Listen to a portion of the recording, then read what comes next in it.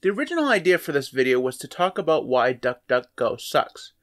And I will cover that in a bit, but I thought it would be better to take a more broad approach and ask the question, why aren't there any good privacy-respecting search engines out there?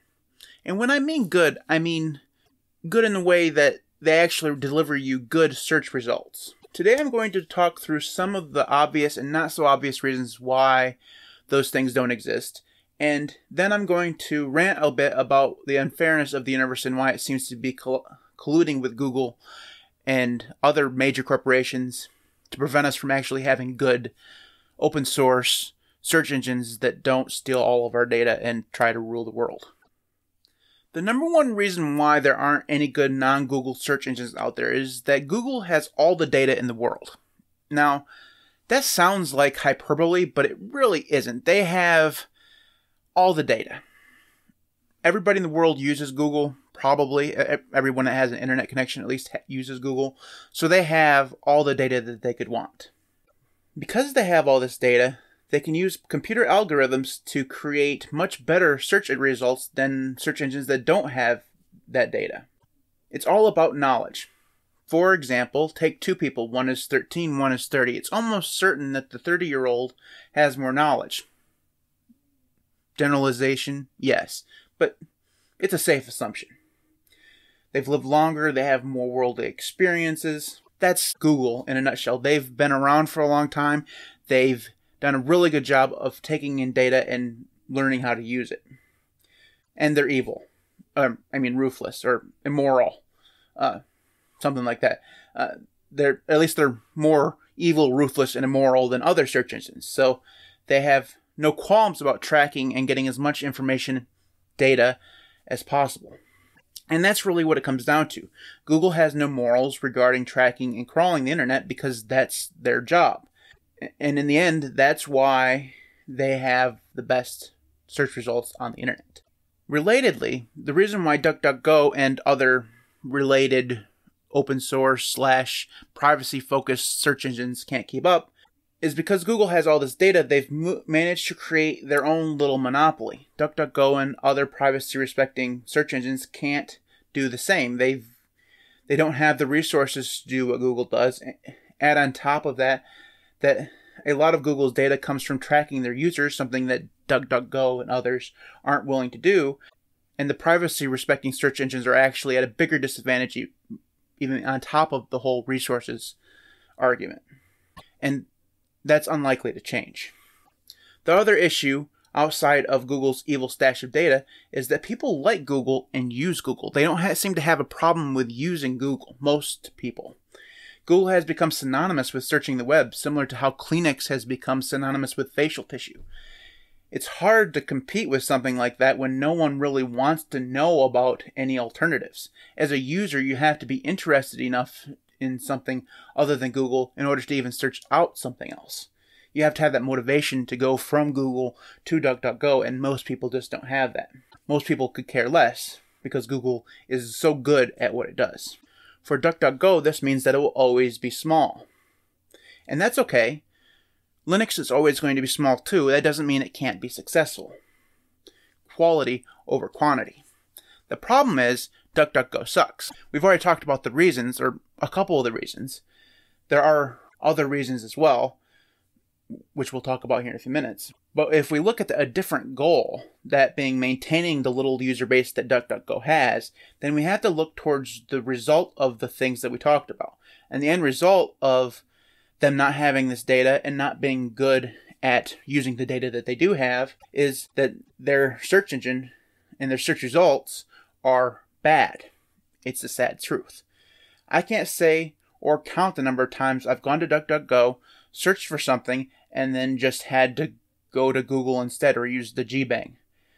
It seems like it's every time I visit DuckDuckGo. It's just the way it seems. It's not. I do get some good results from DuckDuckGo, and it seems to have improved in certain areas. In other areas, it's still just as bad as it always has been.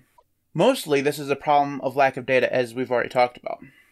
And the fact that the search engines that DuckDuckGo is based on are equally terrible at being good search engines. Looking at you, Bing. So the question is, what's the solution? I'm not a developer, not even a little bit. My technical ability to solve this problem is non-existent, even if I did have some technological solution that I had in mind to solve this problem. I don't.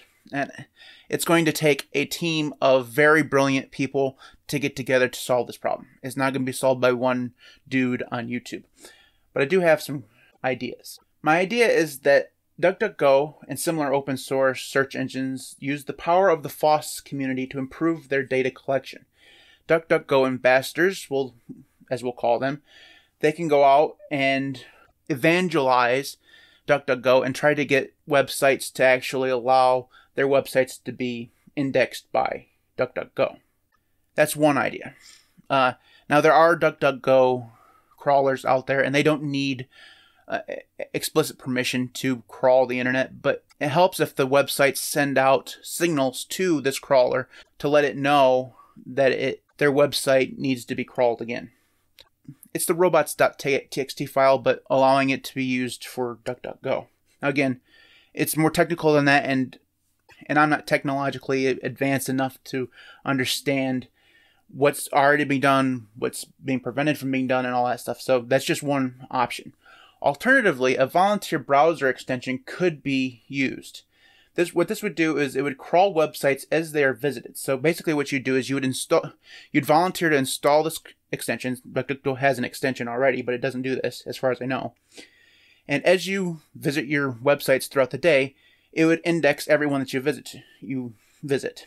This obviously would be very hard to anonymize. So if you volunteered for something like this, you need to be aware right up front that your data and web history would be sent to DuckDuckGo. And that's obviously going to be a problem for a lot of people, but some people wouldn't probably volunteer. But with a good army of volunteers out there browsing the web, this could significantly increase DuckDuckGo's share of web data. Add to that DuckDuckGo already has a web crawler. If they can somehow make that a little bit better and get even more information, that too will help improve search results. The other angle to look at this from is the algorithm. Now, Google goes on and on and on and on about their algorithm. We have no idea how the algorithm works. It's a secret, kind of like the recipe for chicken at KFC. It's possible that one of the reasons why search results on sites like DuckDuckGo are bad is that they're not as good at searching through the data and presenting that data as Google is. So my argument here is maybe they have all the data that they need, which I don't really think that they do, but it's possible that they have plenty of data. It's just that they don't know how to index that data and present it in a way that benefits the user in terms of a good search result.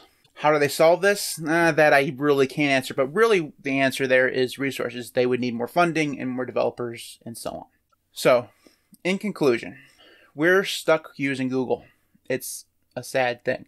Or more accurately, we're stuck using Google if we want good search results. And we will be stuck until we have some other solution.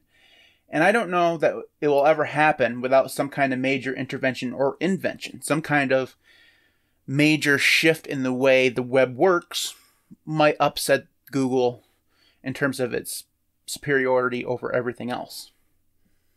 It makes one kind of sad to know that you're reliant on a company that can't really be trusted. And if you do go to an alternative, you'll be getting significantly inferior results. Thank you for watching. If you have a good idea on how we can make open source search on the web better, let me know in the comments below. Any comments will be welcome. I always enjoy our discussions down there. Make sure you like and subscribe. I really do appreciate every one of you who watch my videos. So thank you for watching.